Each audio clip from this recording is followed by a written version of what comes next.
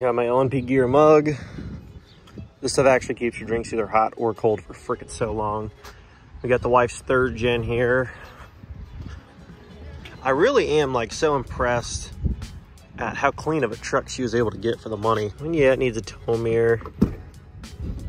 Seat's got a little rip, needs vacuumed again.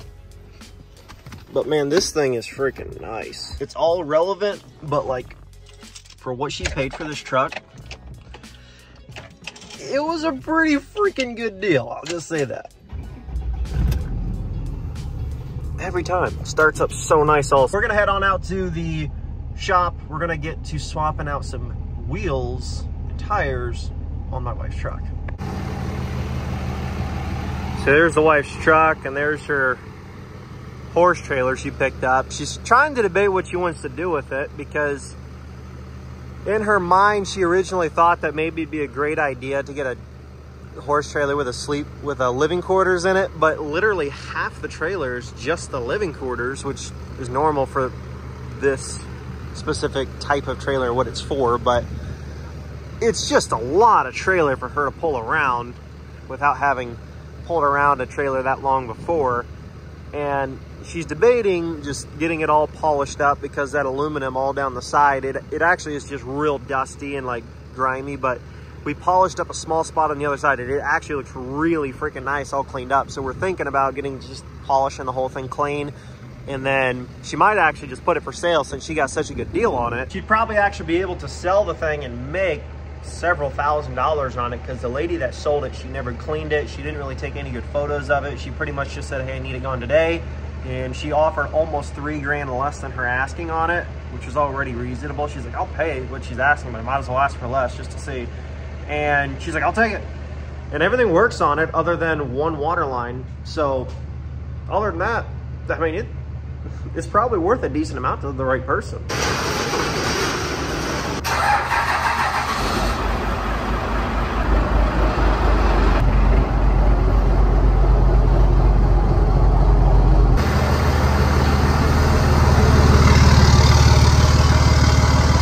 Almost completely forgot to turn the lights off here on the nasty red here, which by the way, you can actually enter to win this truck right now.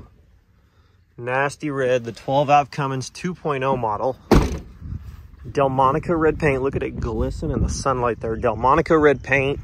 First time I've ever seen it on a 2nd gen. KG1 forged wheels, 22x12s, 33 1250s. Paint matched the grille. Chrome and black on the bumper to match the chrome and black on the mirror, and the chrome and black with the, well, polished black with the KG1 forged wheels and the flatbed. That was kind of my, I don't know, in my mind I was thinking chrome black, like just enough so it all kind of matched, and then just enough Delmonico red that matched to where it kind of made sense. But beautiful truck. If you want to enter to win it right now, lnpgear.com. And what's actually super cool is right now when you place an order to win this truck, you're also getting entered still to win that beautiful 5-speed manual 4-wheel drive dually 12-valve Cummins. That's also 4-wheel drive and comes with $5,000 in cash. This truck is freaking gorgeous. Dually 5-speed. I mean, I just told you everything, but gorgeous truck, super hard to find in this kind of shape. It's just unbelievably clean, super nice. If you want to get entered to win both those, 30 times entries are live at lnpgear.com. Literally a hat like this, a shirt like this. Anything you buy in the store could get you entered to win that truck. Not entered to win, anything's going to get you entered to win.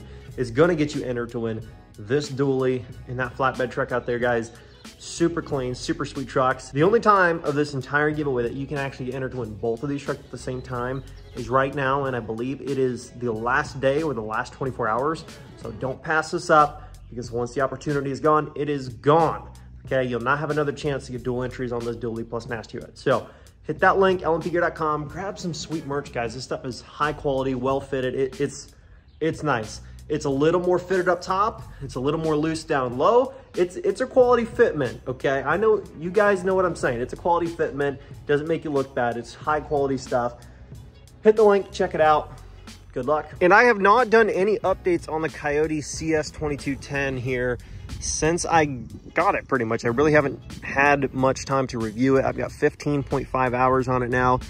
It's been a nice little unit. I mean, we use it for some mowing around here. I still use a 0 turn and have one of our hands around here do all the mowing and stuff, but I still use the tractor for my own use. Like when I'm gonna go maintain some trails back through the woods, back through the field there, I'll use the belly mower on this thing just because, you know, it cuts honestly almost nicer than our zero turn, but I just prefer to use this versus a little zero turn, just in case you get some wet spots and whatnot. This kind of tends to be able to get out of sticky situations a little bit easier. And not to mention, it can go through a little bit heavier stuff and it can cut it down with ease compared to the zero turn, because our zero turn's real small. And so it doesn't manage real thick stuff very well. But this thing's done great. I also got to use the land pride tiller over here. And I don't know exactly how nice you can see this, but I did actually till up this one of our food plots here closer to the house. And I'm gonna be throwing down some clover here. And then come about last week of August, middle of August, maybe first week of September, after this is all nice and lush with clover, hopefully by then, and mowed off once, we will be broadcasting in purple top turnips into this as well. The tractor did a really good job. I mean, this soil, I mean, it's a reverse tine tiller, but like this soil turned out really nice. And then you can see my other clover plot I've got over here, and that was planted last fall, and it's actually turned out really well. I mean, the clover's come in lush. It's almost honestly time to cut it down again, but it's turned out really good. You can just see how much is growing in here, and it's very healthy, doing amazing. And I'm pretty pumped because our goal is actually to have a shooting shack right here, and you wouldn't think we'd have any action of being able to shoot a deer this close to the barn, but we would. They come right on through here sometimes. They'll be feeding around in this stuff because pretty much everything from this little dip and back, you don't realize how tall some of that brush is back there. It's all bedding. It's beautiful. And then the farm next door, I did talk to them. Actually, there's deer right there. You can see them right through there. There they are. There are 4 or 5 of them running across the field there. Like I said, there's no shortage of deer around here, and the opportunity of being able to get them right here by the barn, I don't mind the thought of that. So that's the progress on that. Just wanted to give you an update on the tractor and how it works. It's been absolutely great. We haven't had anything to complain with it. I mean, the wife's even used it a couple times now, so I mean, it's great. It works for hauling the manure out, doing small projects around the house. For what we need on our small farm, it just makes sense. So back to the wife's third gen here. So she is rocking some Laramie stocks. I believe they're 18s on some highway style tires, Firestones, and the tread on these is not phenomenal. However, our plan is to stick with this set of wheels and rock this setup, but just put a new aggressive all-terrain on there, kind of like the Nitto Ridge Grappler or the Venom Power, but I'll probably go with something more like the Nitto for the wife's truck, just because she's going to get more miles and more use out of her truck than, for example, my late grandfather's truck that I drive time to time. This is more of like, I mean, this is just kind of like a sentimental piece that I use as like a weekend toy, you know, like here and there, nice weather. But, you know, for the most part, she's going to be using her truck a whole lot more, which is why she got a third gen instead of her second gen, because she wants to be able to just run it all the time. And anytime she needs a truck for truck stuff where she just wants to drive it and take the kids and not drive the other car, the CRV, as nice as the CRV is for just running around, sometimes you just want to drive the truck, right? You just want to drive a truck. And she, you know, it was important for her to make sure that she could drive her truck anytime she wanted, and she could fit the family, fit the kids, and she could just hop in and go and just drive it like she would any other vehicle, and it would have the proper accommodations to be able to do that. That being said, she's thinking she's probably going to mostly stick to the stock Laramie wheels that are on this thing with some more aggressive tires, so that way she can have that little bit more meaty, aggressive look, but she wants to keep the functionality of the truck totally intact. But for the time being, I told her I wanted to run a test of what it would look like with some 20 by 12s and 33 by 12 and a half, because these are Nasty Ridge tires, and if you can see like the tread wear indicators on these tires, they're not even gone. I mean, the tires still have like 70% tread, 6,000 miles on them, maybe 8,000 miles. I mean, when we had the truck, we put like 2,500 miles on it. And then when Roger had the truck, he said he only put about 4,000 on it. So these wheels and tires are only about 4 or 5 years old, and they really don't even have that many miles on it. So for the time being, I thought, you know what? I don't know if I'm going to sell them for sure or not. But in the meantime, let's see what they look like on the WIDES truck. So we're going to hop on to getting this thing up, swapping out these wheels and tires, and I'll be back with you when we have a review. And this is why you don't work on a truck while you're sitting on the phone and not paying attention to what you're doing. I wasn't paying attention, and I slid the jack into the truck and just started cranking on it. I'm like, why is this jack moving? The truck's not going up. And I completely freaking bent the steering stabilizer.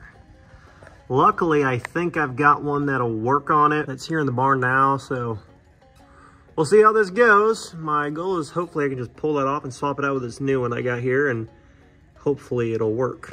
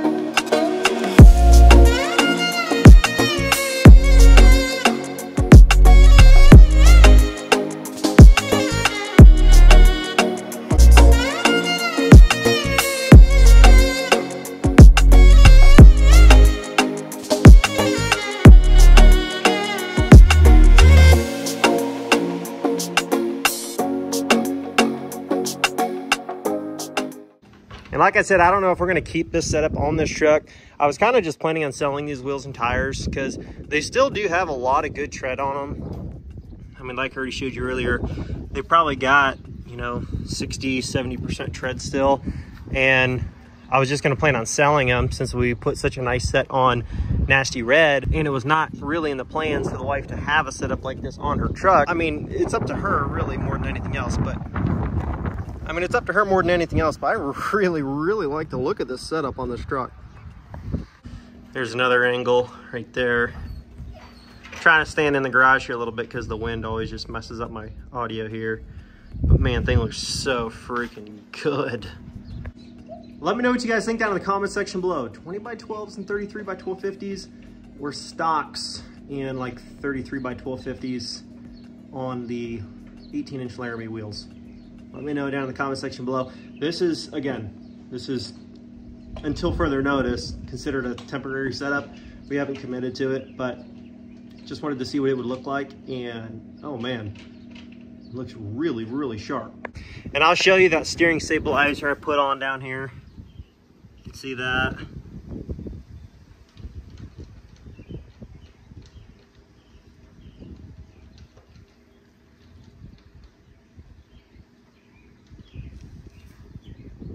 And I even did as much as I vacuumed out the truck, took the mats out, I scrubbed the mats down. That one's a little more stained up than the rest.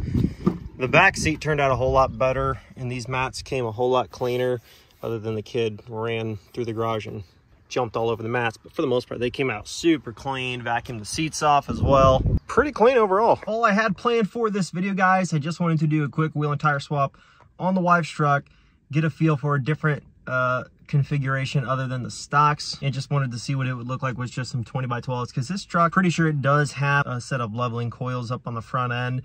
They don't look like factory, and it also has Fox shocks all the way around as well, and it just looks like it's leveled out, because even the stocks just don't look right on it. They look a little bit tucked in, like a little awkward, like the truck's leveled. So I'm guessing it is. These 33 by 1250s fit beautifully under the front end with no issues. So I'm guessing it's got a leveling kit on it, so it can totally rock this setup. But do not forget, guys, if you want to get entered to win Nasty Red, the 12-valve Cummins 2.0, yes, the one and only Nasty Red has a new refined version. Head on over to lmpgear.com and place an order right now. You can also get entered to win the beautiful 99,000 mile 5-speed 12-valve Cummins dually. That truck is dang near flawless. You can get entered to win both of those at the same time, only until May 21st at midnight, which I believe is either tonight or tomorrow. So keep an eye on the timer because time's almost up. So all you people that are last minute, this is your final warning from me here on YouTube before that giveaway comes to a complete close. Thanks so much for watching, and I'll catch you in the next video. Peace.